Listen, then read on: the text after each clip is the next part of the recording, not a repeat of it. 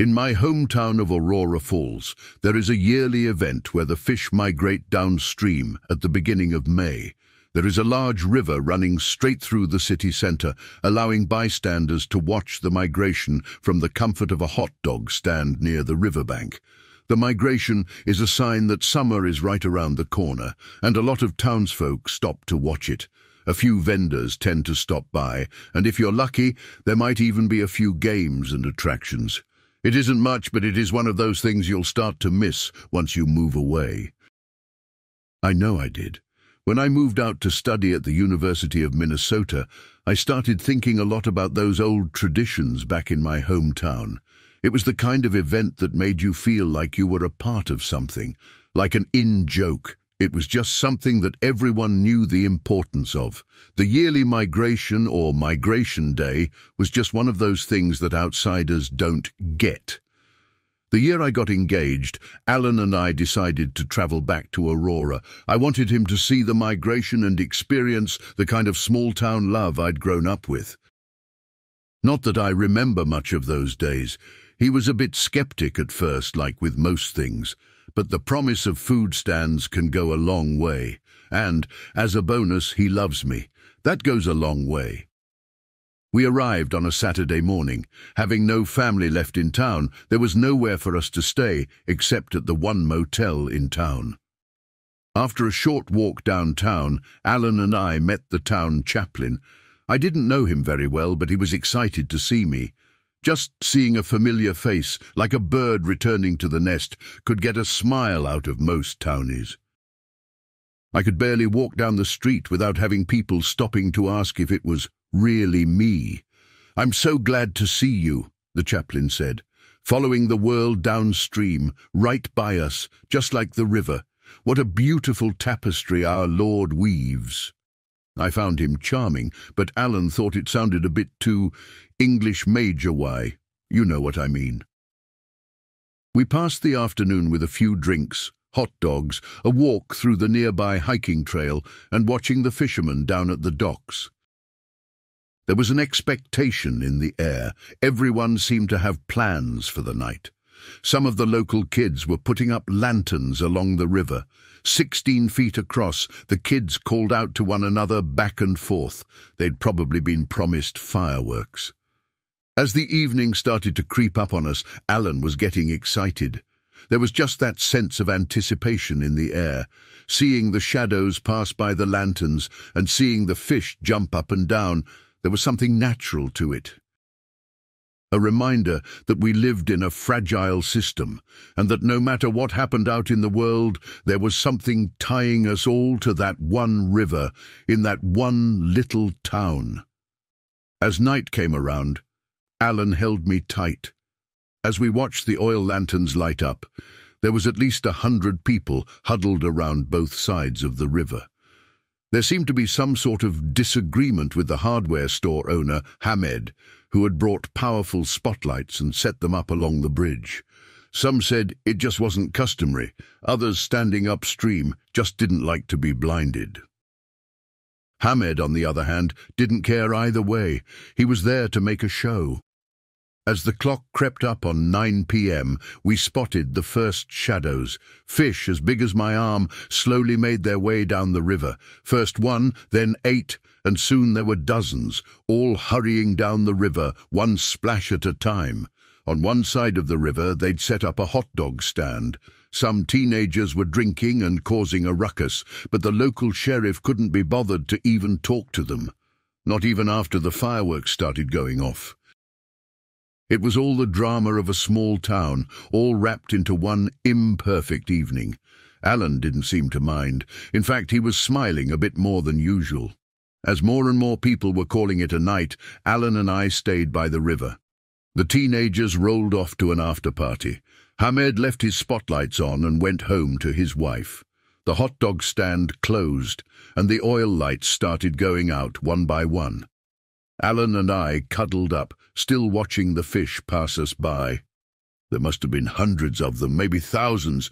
Soon, we were the only ones left. As we decided to head back to the motel, we walked over the bridge.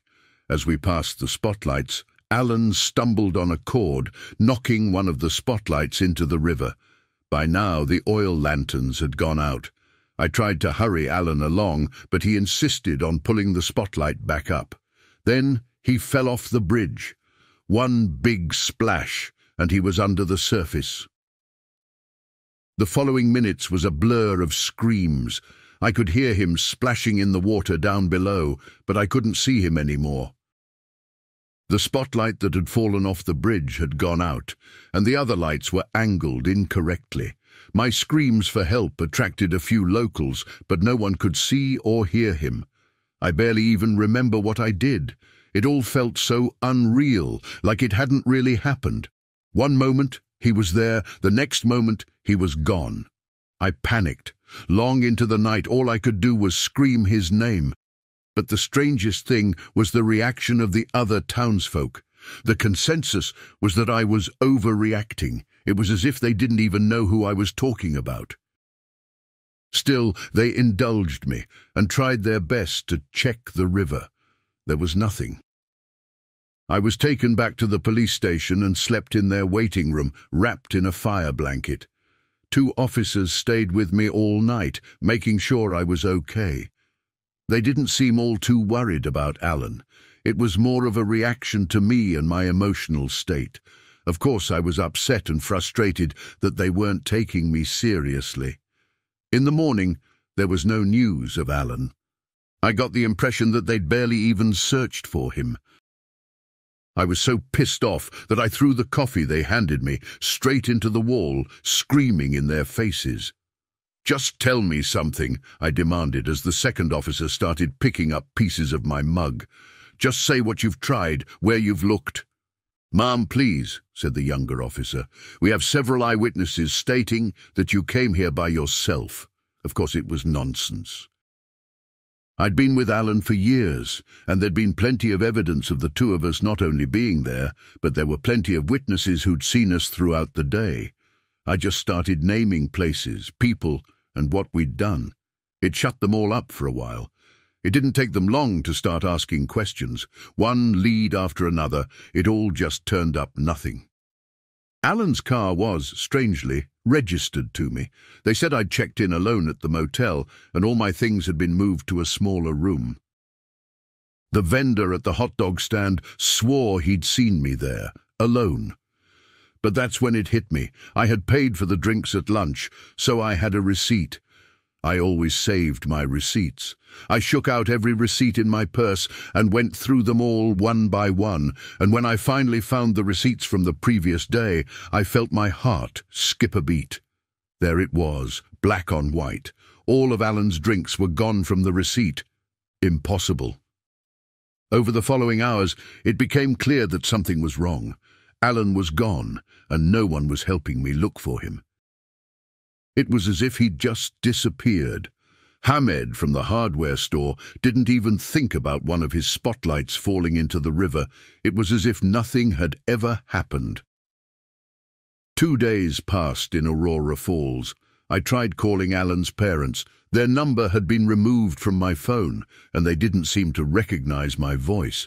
All our photos were gone from my social media accounts. I called our friends, I called our landlord, I called his work. No one, at any point, had anything to say about him. In fact, some of them didn't even know who I was anymore. It came to a point where I was just standing there, blindly screaming at Alan's former roommate over the phone, demanding they tell me something about him, anything at all. They hung up. As night came around, I found myself walking along the river to clear my head. The gentle rushing of water cleared my head and gave me another chance to reflect on what was really going on. My panic had subsided to a sort of surrendered desperation. I was frustrated beyond anything I'd ever experienced, but at the heart of it was a restlessness. If Alan had washed up on the shore somewhere, or gotten stuck or hurt, someone had to find him at some point. Still, the river reached all the way down to the next town over, Tomskog, and there was no way for me to check all of it on my own. After an eternity of walking, I just sat down by the river and cried into my phone. I had water up to my knees, but I didn't care. Coverage was long gone, but that little light in all that dark was a surprising amount of comfort. My background picture of me and Alan was gone, some kind of factory reset. My sobs were interrupted as I felt something brush against my leg. The migration was still going strong, it seemed. It was pitch black out, so I turned my phone towards the river. There was no fish, it was bodies. They were floating downstream like a solid mass. Dozens, maybe hundreds, all with their faces turned down, shoulder to shoulder, not a muscle moving. Some naked, some fully clothed, some with broken accessories clinging to their carcass. An old woman with reading glasses hanging at the edge of her nose. A young man, still clutching a backpack to his chest, eyes wide open, faces turned down into the water, almost surprised, as if they never anticipated losing their lives. Then it hit me. The fish wasn't migrating. They were fleeing. They were fleeing whatever the fuck this was. I got to my feet. My leg had brushed against the arm of a young boy wearing swim trunks. He was one of the floaters in the front row. Floaters. Sounds so fucking macabre. I just stared. It felt like my mind was going blind, like I wanted to burn this image out of my head, yet I couldn't. Their eyes were perfect, diamonds just beneath the surface, all of them full of forgotten life. Then a thought struck me, a terrible, gut-wrenching thought. Alan. I followed the rows of floating people, muttering his name over and over. Maybe he was in the back. Maybe he was the last one. Maybe he wasn't even part of this. As I saw the bodies bump into one another, I noticed how eerily quiet it was. No birds, no splashing fish in the river. Just me, my runaway breathing, and a hammering pulse that was forcing tears into my eyes. I couldn't find him. I looked 5 times over, following the stream of bodies, but there was nothing. He wasn't there. Still, I felt no relief. As I picked up my cell phone to film it all, the screen started burning with static, black and white spots, physically burning into the display of the phone. I was so surprised I dropped it. Just as well, it had grown so hot it was smoking in a matter of seconds. There on the riverbank it combusted. A tiny metallic scream, another death, then a noise. I couldn't tell what it was. I barely even knew where I was. I'd just blindly followed the river upstream. The tree line was close enough for bushes to block my path, but not so close that I couldn't get around them. Vegetation was sparse enough for me to see a close to 11 feet tall figure standing downstream, watching the bodies pass by. The figure was dark, not just because of the hour of the day, but in essence and colour. It was darker than night, like an ink blot on grey paper. Like a shepherd watching his sheep, it lingered along the river. As I looked at it, it bent down to push one body who got stuck, almost lovingly. Right next to this ungodly being was an ordinary person, a stranger. Once the two noticed me, the uneven pair locked their eyes on me. The large being didn't seem to mind, but the person next to it kept staring at me. From afar they called out to me like a frat boy yelling at an acquaintance from across the parking lot. "You looking for someone?" A man's voice, one I'd never heard before. I just nodded as the man walked up to me. The tall figure didn't move. Instead, it just kept ferrying the bodies along. "Who are you looking for?" the man asked. As he got closer, I got a better look at him. Large, broken glasses, barely hanging on by a frame. He was staring at me with large, empty eyes, part terrified deer, part ravenous wolf. He had a shattered arm, as if he'd been hit by a car. He was pale as death, soaked in water, another victim, or a victim-to-be. His feet squished as he adjusted himself. He only had a single shoe. My fiancée, Alan." "All right," nodded the stranger, his head wobbling back and forth. Maybe his neck muscles were failing him. "What does he look like?" I swallowed hard and threw a glance at the large being in the back. It paid us no mind. I could see the end of the trail of bodies further upstream. Alan wasn't there. "Doesn't matter," I stuttered. "He's not here. Just let me go. I'll leave." "Oh, you can go. Alan too," said the strange man, a squirt of water escaping his open mouth. "Just humour me. What does he look like?" Then it hit me. I had no idea. This is where I have to admit something. At the time of writing, I know little to nothing about Alan. Alan isn't even his real name. I can't tell who he was, what he looked like. I have no idea where we met, and I can't remember the names of the people I called to find him. And standing there, in front of a drowning victim, I choked on my words. Talking about Alan had been the easiest thing in the world, but it felt like someone had thrown a blanket over my mind. "How do you even know you've lost someone?" he asked. "How can you miss what you can't remember you ever had?" "That's not it," I huffed. "He was here. We were together. We watched the migration." "Who?" I shook my head. "Who what? Who was here?" And that was the first time I couldn't remember his name. I hadn't even noticed how my engagement ring was gone. There wasn't even a mark left behind. I sank to my knees. I knew there was something there, in my heart, missing. I felt it. My body remembered something I didn't. Yet I couldn't think of a name or a face. I didn't know where we'd first met. I remember meeting someone at some place, but that was it. "Please," I cried. There has to be—" "Something?" asked the man. "Something to make it all fair?" "No. No, little wheat, there isn't. Just walk away." "What is this? What is going on?" "A harvest in spring," nodded the man. "Same routine as last year." "Who are you?" I asked. "I think you know," he answered, but I didn't. I blinked, and suddenly the giant figure towered above us. With the flick of an overgrown finger, a large spike pierced the neck of the drowning victim. In an effortless move, he was thrown into the river, sinking into the back of the line, face first. The broken glasses fell off and sank to the bottom of the river, but his one shoe stayed put. The figure looked down on me. I have never felt so small. I forgot to breathe. I've never felt a presence like that. It was beyond fear. I was questioning my very place here, my world, my life. I felt much like the namesake I'd been given, like little wheat.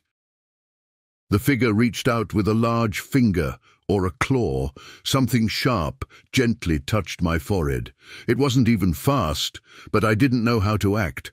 I just held my breath, hoping against hope to pass out before I got to experience the pain I knew was coming. I didn't want to float downstream with the others. I was even having a hard time caring about Alan. Then again, what Alan? "Hello," the creature said. My world turned upside down as I fell into a dreamless sleep. The next day I was found by a couple walking their Rottweilers. I was brought to their home and given plenty of fluids and aspirin. They wrapped me in blankets, cared for me, and called the police. Of course, nothing would come of it. I'd been established as an unstable individual, screaming about make-believe and imaginary people. There was no way I could tell them about the previous night without sounding like a maniac. Instead, I had a quick checkup, and then I returned to the motel. I packed my bags, got the keys to my car, and prepared to go back home. I would never come back to Aurora Falls again. Even though, as of writing this, I don't think I'm even angry about it anymore, though I know that I should be. I think a lot of people have lost a lot of love in Aurora Falls. I think once you have, you move out. But that makes me wonder, what made me leave my hometown all those years ago? It couldn't just have been my studies. I had my family there. Or did I? Was I an orphan? How can I know for sure? I'm writing this all down, as I found my bag from that weekend stuffed away in the attic, and I want to put this all to paper before I forget what is left of it. There was this one thing I found at the bottom of the bag that kicked all of this back into my head. Remember the drowned man with the large glasses and only the one shoe, the one who ended up as the floating body on the far end? At the bottom of my duffel bag, just beneath my favorite pair of jeans, I found his other shoe,